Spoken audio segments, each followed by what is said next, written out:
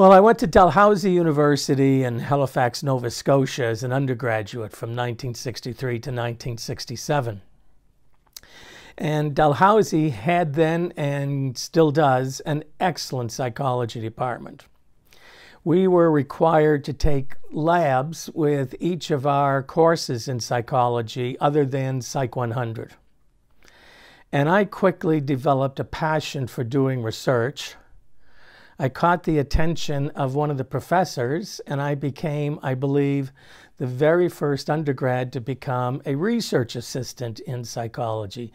Usually that honor goes to grad students, but here I was as an undergraduate. And the professor, Dr. H.D. Beach, no one dared call a professor by his or her first name in those days. Dr. Beach was a clinical psychologist in the area of cognitive behavior mod. And he involved me not only in his research, but in working with some of his clients. And one day he asked me for my advice with regard to one of the clients. Now this is way back in 64 or so, or 65, or I would never have the nerve to repeat this embarrassing story about me. But my answer to him was, Dr. Beach, I'd drown the guy in the Halifax Harbor.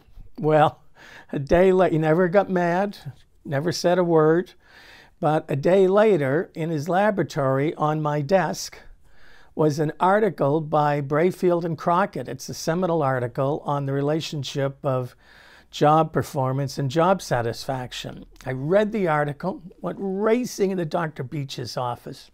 I said, Dr. Beach, I want to become an industrial organizational psychologist.